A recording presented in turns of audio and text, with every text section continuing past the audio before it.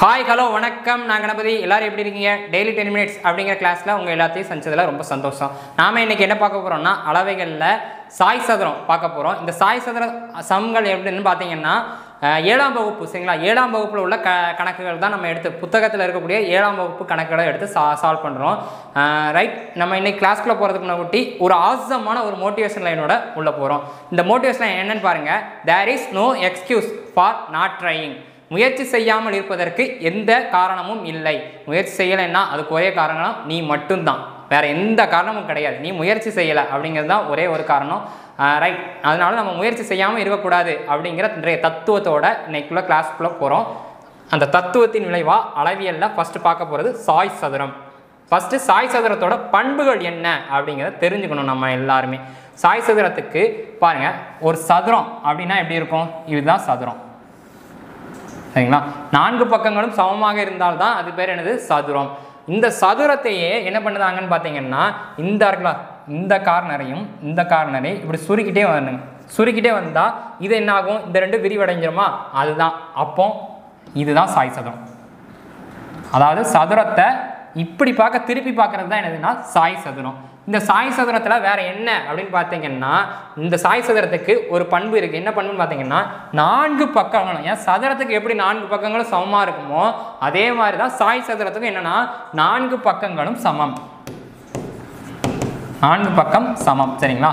அதுக்கடுத்து பார்த்தீங்கன்னா எதிரெதிர் பக்கங்கள், எதிரெதிர் பக்கங்கள். இப்போ இந்த பக்கத்துக்கு எதிரெதிர் இது, இந்த எதிர் பக்கத்துக்கு இது, ரெண்டு எப்படி இருக்குன்னா இணையாக இருக்கும். இதுவும் ஒரே டைரக்ஷன் தான் போகுது, இதுவும் ஒரே டைரக்ஷன் தான் போகுது, இதுவும் ஒரே டைரக்ஷன் தான், இதுவும் ஒரே டைரக்ஷன் தான். ரைட், அப்போ எதிரெதிர் பக்கங்கள் வந்து எப்படின்னா இணை. எதிரெதிர் பக்கங்கள் இணை.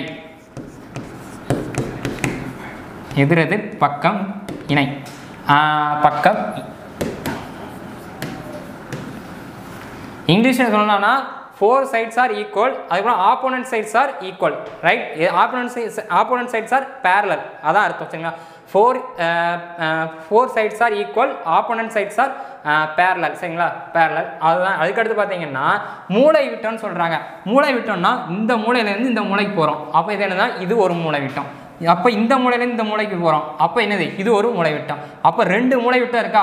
மூளை விட்டத்தை நம்ம என்ன குறிப்போம்னா டயகனல் டி அப்படின்னு குறிப்போம். அப்போ 2 மூளை விட்டம் இருக்கிறதுனால D1 D2 அப்படின்னு சொல்லிடலாம். இந்த 2 மூளை விட்டமும் சந்திக்கு பார்த்தீங்களா, இங்கேருந்து வருதும் இங்கேருந்து வருதும் சந்திக்கா. அப்போ இந்த சந்திக்கும் போது இந்த இடத்துல என்ன கோணம் இருக்கும் அப்படின்னு பார்த்தீங்கன்னா 90 டிகிரி. ஏன்னா இந்த கோட்டுக்கு செங்குத்தா இந்த கோடு இருக்குது, இந்த கோட்டுக்கு செங்குத்தா இந்த கோடு இருக்குது. அப்போ 2 சந்திக்கக்கூடிய அந்த இடம் பேர் என்னன்னா 90 டிகிரி. கோணம் எவ்வளோன்னு பார்த்தீங்கன்னா 90 டிகிரி. சாய் சதுரத்தின் மூளைவிட்டங்கள் சரிங்களா, மூளைவிட்டங்களுக்கு இடையான கோணம் என்னன்னு கேட்டாங்கன்னா 90 டிகிரி. ரைட், இது மட்டும் போதுமா அப்படின்னு பார்த்தீங்கன்னா சாய் சதுரத்தின் பரப்பளவு கண்டுபிடிக்க சொல்லுவாங்க. சாய் சதுரத்துக்கு சரி 4 பக்கங்களும் சமமாக இருந்தால் அது சதுரம். சாய் சதுரத்துக்கு எப்படின்னு பார்த்தீங்கன்னா அதே தான், ஆனால் என்னென்னா BH அப்படின்னு மாற்றி கொடுப்பாங்க. ரைட், ஏன்னா இப்படி மாற்றிட்டோம்ல, மாற்றினதுக்கப்புறம் என்ன சொல்லணும்னா BH.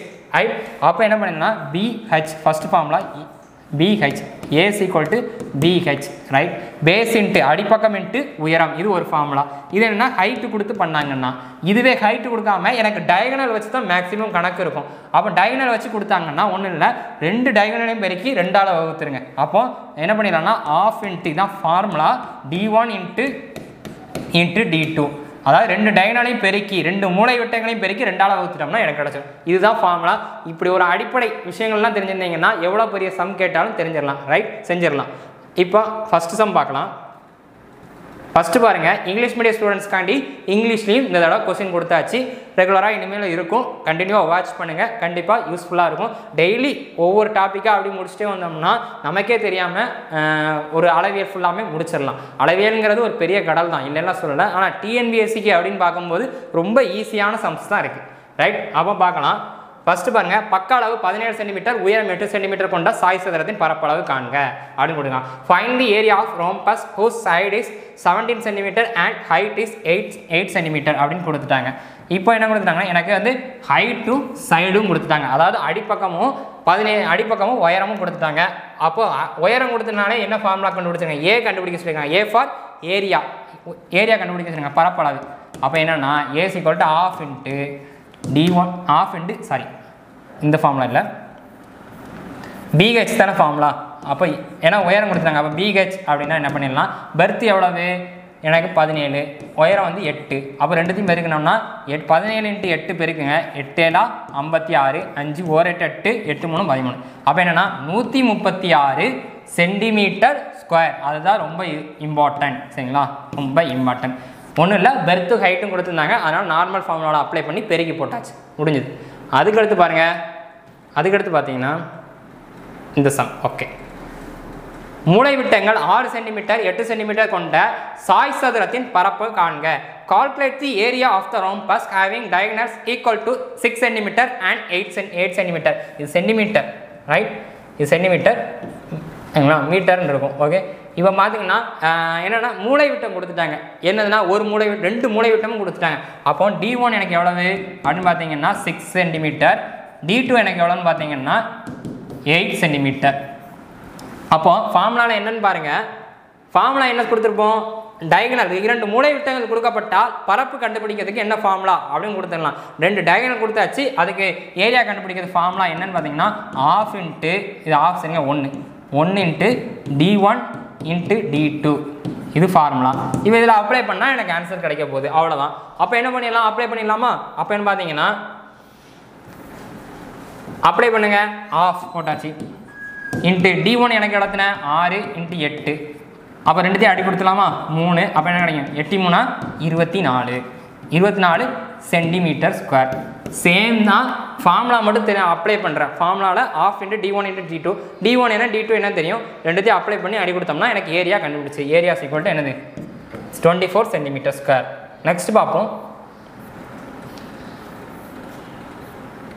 நெக்ஸ்ட் பாருங்க, இந்த சம் கண்டிப்பாக கேட்கலாம், சரிங்களா? ஒரு பேசிக் சம்ல இருந்து கேட்க போறாங்கன்னா இந்த சம் கேட்கலாம். இந்த சம் எப்படி கேட்கணும்னா, ஒரு சாய் சதுரத்தின் பரப்பளவு 60 சதுர சென்டிமீட்டர். எப்போ எனக்கு என்ன கொடுப்பாங்க? ஹைட்டு கொடுப்பாங்க, இல்லைன்னா மூளை விட்டம் கொடுப்பாங்க. ஆனால் எனக்கு ஆன்சரே கொடுத்துட்டாங்க எவ்வளவு? 60 சதுர சென்டிமீட்டர். சதுர சென்டிமீட்டர்னா ஒன்றும் இல்லை, ஸ்கொயர், சென்டிமீட்டர் ஸ்கொயர், அதை தான் சென்டிமீட்டர் அப்படின்னு கொடுப்பாங்க கணக்கில். சதுர சென்டிமீட்டர்னாலும் ஒன்று தான், சென்டிமீட்டர் ஸ்கொயர்னாலும் ஒன்று தான். மற்றும் அதன் ஒரு மூளை விட்டம் 8 சென்டிமீட்டர். அப்போ டயகனல் 1 கொடுத்துட்டாங்க, D1 கொடுத்துட்டாங்க. எனில் மற்றொரு மூளை விட்டத்தை காண்க. D2 என்ன அப்படின்னு கணக்கில் கேட்குறாங்க. அப்போ D1 D2 இதெல்லாம் வந்தாலே என்ன formula? A = ½ into D1 into D2. இதான் formula. The area of the rhombus is 60 square centimeter and one of the diagonal is 8 centimeter. Find the length of the other diagonal அப்படின்னு கொடுத்துட்டாங்க. அப்போ formula எழுதிடலாமா? First formula என்னது? Area = 2 diagonal கொடுத்துருக்கிறதுனால ½ into D1 into D2 அப்படின்னு கணக்கில் கொடுத்தாச்சு, போட்டாச்சு. இப்போ டேரெக்டாக அப்ளை பண்ண வேண்டியதானே? என்னெல்லாம் இருக்கோ அதை அப்படி தூக்கி அப்ளை பண்ணுங்க. அப்போ என்னெல்லாம் இருக்குது அப்படின்னு பார்த்தீங்கன்னா, ஏரியா எவ்வளவு எனக்கு முதலே 60 தெரியும், 60 கொடுத்துட்டாங்க. ½ எனக்கு தெரியாது, ½ தெரியும். டயகனல் 1 மூளை விட்டம் 1 எனக்கு என்ன? 8.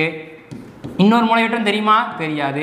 அப்போ அடி கொடுத்துருங்க. 1 2 2 4 2 8. அப்போ இங்கே என்ன இருக்கும்? 4D2 = 60 அப்படிங்கிறது எனக்கு கிடைக்கி. அப்போ எனக்கு இங்கே என்ன கண்டுபிடிக்க சொல்லியிருக்காங்க? D2 மட்டும் தான் கண்டுபிடிக்க சொல்லியிருக்காங்க. அப்போ D2 = எனக்கு என்ன கிடைக்குன்னு பார்த்தீங்கன்னா, D2 = 60 டிவைடட் பை இந்த 4ங்க. ஏன்னா இங்கே பெருக்கல்ல இருக்கக்கூடியது இங்கே வந்துச்சுன்னா என்ன ஆயிரும்? வகுத்தல் ஆயிரும். அப்போ 60 4ஆல் வகுத்தோம்னா எனக்கு என்ன கிடைக்கும்? 15 சென்டிமீட்டர், சரிங்களா? 15 சென்டிமீட்டர். அப்போ D2 = என்னன்னு கேட்டாங்கன்னா 15 சென்டிமீட்டர். எப்பவும் நமக்கு ஏரியா கண்டுபிடிக்கிற மாதிரி இருக்கும். இப்போ என்னென்னா ஏரியா கொடுத்துட்டாங்க, ஒரு டயகனல் ஏதாவது ஒன்று தெரிஞ்சுட்டா கூட இன்னொன்று எது அன்னோன் வேல்யூவை கண்டுபிடிச்சிடலாம், ரைட்? அடுத்த சம் பாருங்க. ஒரு அலுவலக கட்டிட தரையில் 200 சாய் சதுர வடிவிலான ஓடுகள் பதிக்கப்பட்டுள்ளன. ஓடுகள் மூளை விட்டங்களின் அளவுகள் 40 சென்டிமீட்டர் 25 சென்டிமீட்டர் எனில் தரையை மெருகூட்ட சதுர சென்டிமீட்டருக்கு ரூபாய் 45. இதுதான் ரொம்ப இம்பார்ட்டன்ட். இந்த இடத்துல தான் தப்பு பண்ணிடுவாங்க. மொத்த செலவை காண்க அப்படின்னு சொல்லி கேட்டிருக்காங்க, சரிங்களா? அடுத்து அப்போ என்ன பண்ணலாம்? The floor of and office building consists of 200 rhombus shaped tiles and each of its length of the diagonals are 40 cm and 25 cm. Find the total cost whole seeing the floor at ₹45 per square metre அப்படின்னு கொடுத்துட்டாங்க. இப்போ எனக்கு என்ன கொடுத்துருக்காங்க பார்த்தீங்கன்னா, first நான் சொல்லிடுறேன், நல்லா கண்டுங்க. ஒரு ரூம் இருக்குது, நம்ம வீட்டில் எல்லாம் டைல்ஸ் இருக்குதுன்னு பார்த்தீங்கன்னா ரூம் இருக்கும். அந்த டைல்ஸ் எப்படி போடுறாங்கன்னா சாய் சதுர வடிவில் டைல்ஸ் போடுறாங்கன்னு வச்சுக்கோங்க.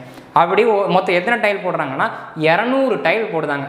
ஒரு ரூமை ஃபில் பண்ணதுக்கு 200 டைல் போடுறாங்க. முழு டைல் 200 டைல் போடுறாங்க அப்படின்னு வச்சுக்கோங்களேன். அப்போது ஒரு டைலோ ஒவ்வொரு டைலும் எப்படி இருக்கும்? சாய் சதுர வடிவில் தான் இருக்குது. ஒரு டைலோட பக்கம் அளவுகள் என்னன்னு பார்த்தீங்கன்னா டயகனல் கொடுத்துட்டாங்க. என்னெல்லாம் கொடுத்துட்டாங்கன்னா 40 25 ஒரு டயகனல் சரிங்களா. அப்போ ஒரு டயகனல்னாலும் 200 டயகனல்னாலும் எப்படின்னா பக்கம் சேமாக தான் இருக்க போகுது. அப்போ ஒரு டயகனலுக்கான மூளை விட்டத்தை வச்சு ஒரு டைலோட பரப்பளவு கண்டுபிடிச்சிடலாம். அப்போ ஒரு டைலுக்கான பரப்பளவு தெரிஞ்சதுன்னா 200 டைலுக்கான பரப்பளவு ஈஸியாக கண்டுபிடிச்சிடலாம். அதிலேருந்து மொத்தம் எவ்வளோ ரூபா ஆகும் அப்படிங்கிறத கண்டுபிடிக்கணும். இப்போ அளவு எழுதிக்கங்க, நல்லா எழுதிங்க, இது ரொம்ப இம்பார்ட்டன்ட். D1 எனக்கு எவ்வளோனா 40 சென்டிமீட்டர், D2 எனக்கு எவ்வளோன்னு பார்த்தீங்கன்னா 25 சென்டிமீட்டர். இது ரெண்டும் யூனிட்ஸோட எழுதிக்கங்க. இப்போ ஃபார்முலா என்னது? A = ½ × D1 எனக்கு எவ்வளோ 40 × 25 போட்டாச்சா. 1 2 2 40 அடி கொடுத்தோம்னா 20 20 × 25னா எனக்கு என்ன கிடைக்குன்னா 500 கிடச்சிருச்சா. அப்போ ஏரியா = என்னென்னா 500 கிடச்சிடும். இது என்னன்னா ஒரு டைலுக்கான சென்டிமீட்டர் ஸ்கொயர் சரிங்க. ஒரு டைலுக்கான சென்டிமீட்டர் ஸ்கொயர். இப்போ எனக்கு ஒரு டைலாக இருக்குது, மொத்தம் 200 டைல் இருக்குது. ஒரு டைலுக்கு 500 ரூபான்னா 200 டைல்னால் என்ன பண்ணிடலாம் 200 × 500 அதுதான். அப்போ என்ன பண்ணிடலாம்னா 500 × என்னது 200. அப்போ என்ன கிடைக்குன்னா என்ன பண்ணிடலாம் 500 × 2ன்னா கிடச்சிடும் 1000, அது கூட 2 0. அப்போ என்ன கிடைக்குன்னா 1,00,000 அப்படின்னு கிடச்சிருச்சு. இப்போ என்ன பண்ணிடலாம்னா இது 1,00,000 சென்டிமீட்டர் ஸ்கொயர் இதில் இருக்குது. ஆனால் கணக்கில் அவங்க என்ன கொடுத்துருக்காங்க நல்லா பாருங்கள், 45 ரூபீஸ் பெர் ஸ்கொயர் மீட்டர் அப்படின்னு கொடுத்துருக்காங்க. எங்கே என்ன இங்கே நமக்கு என்னத்தில் அளவில் இருக்குது மீட்டர் ஸ்கொயரில் இருக்குது, அங்கே என்ன இருக்குது ஸ்கொயர் மீட்டர் ஸ்கொயரில் இருக்குது. அப்போனா என்ன பண்ணணும் அப்படின்னு பார்த்தீங்கன்னா இந்த சென்டிமீட்டர் ஸ்கொயரை நான் மீட்டர் ஸ்கொயராக மாற்ற போகிறேன். சென்டிமீட்டரை மீட்டராக மாற்றணும்னா எதால் வகுக்கணும் 100ஆல் வகுத்துட்டோம்னா எனக்கு கிடச்சிரும் சரிங்களா. சென்டிமீட்டரை மீட்டரால் வகுக்கணும். ஆனால் இங்கே என்ன இருக்குது சென்டிமீட்டர் ஸ்கொயர். அப்போ 100 ஸ்கொயரால் வகுத்துட்டோம்னா எனக்கு ஆன்சர் கிடச்சிரும் சரிங்களா. அப்போ நல்லா ஞாபகம் வச்சுங்க, சென்டிமீட்டரை மீட்டராக மாற்றணும்னா என்ன பண்ணணும்னா 100ஆல் வகுத்தா போதும். ஆனால் இங்கே இருக்கக்கூடியது என்னது சென்டிமீட்டர் ஸ்கொயர். அப்போ 100 ஸ்கொயர் அவ்வளோதான். அப்போனா என்ன ஆன்சர் ஆல்ரெடி என்ன இருக்குது 5 0 இருக்கா. அடுத்து பார்த்தீங்கன்னா இப்போ 100 ஸ்கொயர்னா என்ன கிடச்சிடும் 100க்கு ஆல்ரெடி 2, அது போக 2 ஸ்கொயர் 2 0 சேர்த்துக்கணும் தான் 4 0 என்னது 4 0 அடி போயிடும். அப்போ ஆன்சர் என்ன இருக்குன்னா 10 மீட்டர் ஸ்கொயர் 10 மீட்டர் ஸ்கொயர் இருக்கும். ஒரு மீட்டர் ஸ்கொயருக்கு எனக்கு எவ்வளோ ஆகுதுன்னா 45 ரூபா அப்படின்னு கணக்கில் கொடுத்துட்டாங்க. ஒரு மீட்டர் ஸ்கொயருக்கு 45 ரூபாய் அப்படின்னு கணக்கில் கொடுத்துட்டாங்க. அப்போனா 10 மீட்டர் ஸ்கொயருக்கு எனக்கு எவ்வளவு அப்படின்னு பார்த்தா போதும். அப்போ என்ன பண்ணிடலாம் 10 மீட்டர் ஸ்கொயரா. அப்போ 10 × 1 மீட்டருக்கு 45 ரூபானா 10 மீட்டருக்கு சரிங்களா. நம்ம நார்மலாக ஒரு மிட்டாய் 45 ரூபானா 10 மிட்டாய் எவ்வளோன்னு பார்க்கணும்னா 450 ரூபா. அதே மாதிரி தான். அப்போ என்ன பண்ணா 450 ரூபா சரிங்களா. அப்போ 10 மீட்டர் ஸ்கொயருக்கு எனக்கு எவ்வளோ ஆகுதுன்னா ரூபா 450 ரூபா 450 ரூபா ஆகுதான் ரைட். ஒன்றும் இல்லை, ரொம்ப எளிமையான சம்மு.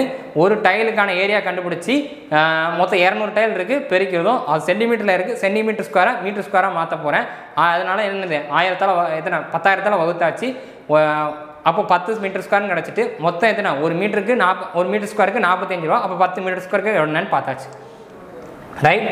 அடுத்த சம் பாருங்கள், இந்த சம் போட்டாச்சு.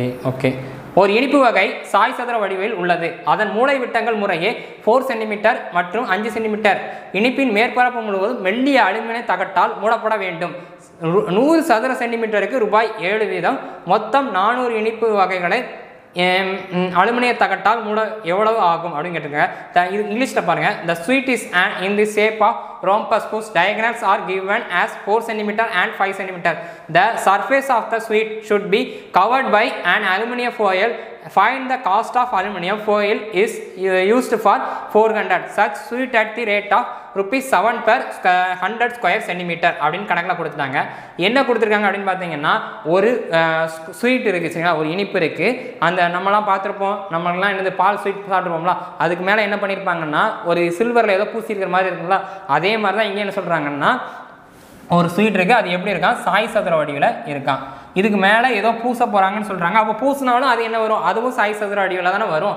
அப்படி வரும்போது அதனோட மூளை விட்டங்கள் கொடுத்துட்டாங்க. மூளை விட்டங்கள் கொடுத்துட்டாங்கல்ல, மூளை விட்டங்கள் என்னன்னு பார்த்தீங்கன்னா 1 4 இன்னொன்று 5. 1 4 இன்னொன்று எத்தனை 5. 1 4 இன்னொன்று 5 அப்படின்னு கொடுத்துட்டாங்க. அவன் மூளைவிட்டம் கொடுத்துட்டாங்கனாலே நம்ம என்ன பண்ணிடலாம், மூளைவிட்டம் போட்டு ஒரு ஸ்வீட்டுக்கு என்ன ஏரியா அப்படிங்கிறத கண்டுபிடிச்சிடலாம். மொத்தம் எத்தனை ஸ்வீட் இருக்கான், 4 ஸ்வீட் இருக்குது. அப்போ இதை ஃபஸ்ட்டு கண்டுபிடிச்சிரும்.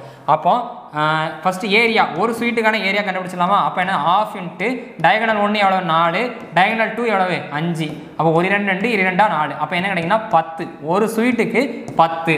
மொத்தம் எத்தனை ஸ்வீட் இருக்குது, 400 ஸ்வீட் இருக்குது. அப்போ என்ன பண்ணிடலாம், இன்ட்டு 400 போட்டோம்னா எனக்கு என்ன கிடச்சிரும், 400 ஸ்வீட்டுக்கான ஏரியா கிடச்சிருமா? அப்போ 400 ஸ்வீட்டுக்கான ஏரியா ஈக்குவல் என்ன கிடச்சிரும், 10 இன்ட்டு 400. இந்த இடத்துல கேர்ஃபுல்லாக பண்ணணும் சரிங்களா? அப்போ என்ன கிடைக்குன்னா 4000 கிடச்சிருச்சு. டோட்டல் ஏரியா கிடச்சிருச்சு. டோட்டல் ஏரியா எனக்கு என்னது, சென்டிமீட்டர் ஸ்கொயர் தானே, சென்டிமீட்டர் ஸ்கொயரில் கிடச்சிருச்சு.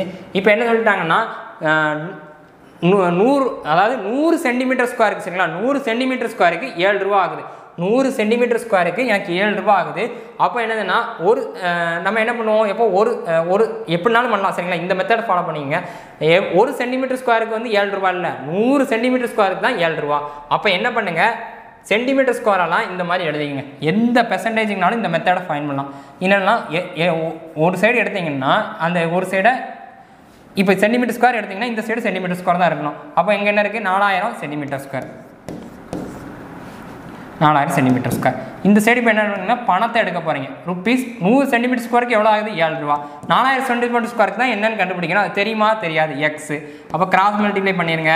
கிராஸ் மல்டிப்ளை பண்ணிங்கன்னா எனக்கு என்ன ஆன்சர் கிடைக்கும் அப்படின்னு பார்த்தீங்கன்னா 100 இன்ட்டு எக்ஸு அப்படின்னு கிடைக்குமா? 100 into x equal to 4000 into 7 அப்படின்னு கிடைக்குமா? கிடைக்கும். இப்போ என்ன பண்ணிடலாம், எனக்கு உங்களுக்கு எக்ஸ் தான் தெரியணும். அப்போ இங்கே பெருக்கல்ல இருக்கக்கூடிய 100 அங்கே வகுத்தல்ல மாறிடும். அப்போ ஆன்சர் என்ன அப்படின்னு பார்த்தீங்கன்னா எக்ஸ் ஈக்குவல் டு என்ன கிடச்சிரும், 4000 இன்ட்டு 7 டிவைடட் பை 100. 2 0 2 0 அடிச்சிடலாம். 4 இன்ட்டு 7 என்ன கிடைக்கும், 40 இன்ட்டு 7.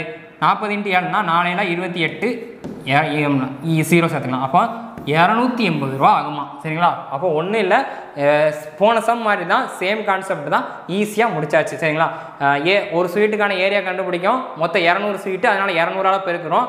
100 சென்டிமீட்டர் ஸ்கொயருக்கு எனக்கு 7 ரூபாயும். அப்போ 4000 சென்டிமீட்டர் ஸ்கொயருக்கு எனக்கு என்ன அப்படின்னு பார்ப்போம். 4000 சென்டிமீட்டர் ஸ்கொயருக்கு 280 ரூபா. அது பாருங்க, சாய் சதுரத்தின் மூலைவிட்டங்களுக்கு இடையே உள்ள கோணம். நான் ஃபஸ்ட்டே பண்பு சொல்லிட்டேன். இந்த இதெல்லாம் கேட்பாங்க அப்படின்னு கேட்டிங்கன்னா கண்டிப்பாக கேட்கறதுக்கு வாய்ப்பு இருக்குது. ஏன்னா கோணம் என்ன அப்படின்னு கேட்கும்போது எல்லோரும் கன்ஃபியூஸ் ஆகிடுவாங்க. 90 120 கன்ஃபியூஸ் ஆகிடுவாங்க. மூலைவிட்டங்களுக்கு இடையேயான கோணம், இது ஒரு மூலைவிட்டம், இது ஒரு மூலைவிட்டம். இந்த ரெண்டுத்துக்கு இடையான கோணம் என்ன அப்படின்னு கணக்கில் கேட்குறாங்க. இந்த ரெண்டுத்துக்கு இடையான என்னது, ரெண்டுத்துக்கு இடைப்பட்ட கோணம்னா இந்த இடத்துல தான் இந்த ரெண்டு சந்திக்கு. அது எப்படி இருக்குது, இந்த கோட்டுக்கு பெர்பெண்டிகுலராக இந்த கோடு இருக்குது, அதாவது இந்த கோட்டுக்கு செங்குத்தாக இந்த கோடு இருக்குது. அப்போ என்னென்னா 90 டிகிரி. அப்போ என்னென்னா மூலைவிட்டங்களுக்கு, சாய் சதுரத்தின் மூலைவிட்டங்களுக்கு இடையான கோணம் என்னென்னு பார்த்தீங்கன்னா 90 டிகிரி. ரைட். ரொம்ப ரொம்ப எளிமையான சம்ஸ் தான் பார்த்துருக்கோம். இதெல்லாம் ரைட்டாக ரிவைஸ் பண்ணி பாருங்கள். கண்டினியூவாக கிளாஸ் அட்டன் பண்ணுங்கள். அப்போனா தான் என்னதுன்னா ஒவ்வொரு சாப்டராக போகும்போது புரியும். எனக்கு புரியலை அப்படின்னு சொல்லாமல் ஒவ்வொரு சாப்டராக வரிசையாக பார்க்கலாம் சரிங்களா? ரைட். மாணவர்கள் அனைவரும் மத்திய மற்றும் மாநில அரசு பணியினை பெறுவதற்கு தென்காசி ஆகாஷ் ஃப்ரெண்ட்ஸ் IAS அகாடமியின் அன்பான வாழ்த்துக்கள். நன்றி, வணக்கம்.